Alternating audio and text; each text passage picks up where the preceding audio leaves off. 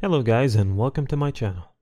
In this video, I'm going to show you how to copy the Discord profile link on mobile, iOS and Android. Copying your Discord profile link is a great way to share your profile with friends, family, or anyone else you want to connect with on the platform. First things first, go ahead and open your Discord app on your phone and make sure to log into your account. Once you're in, head over to your profile by tapping on the profile picture at the bottom right corner of the screen.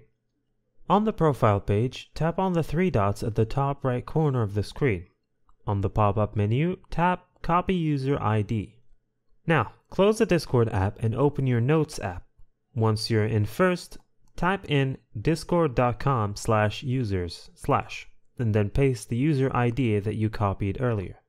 Now, select the whole link and copy it, and that's your Discord profile link.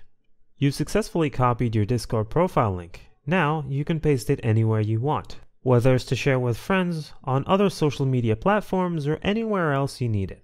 And there you have it, a simple way to copy your Discord profile link on both iOS and Android devices. And thank you for watching. If this video was helpful, please leave a like and subscribe to my channel for more videos like this, and click on that notification bell to never miss an update.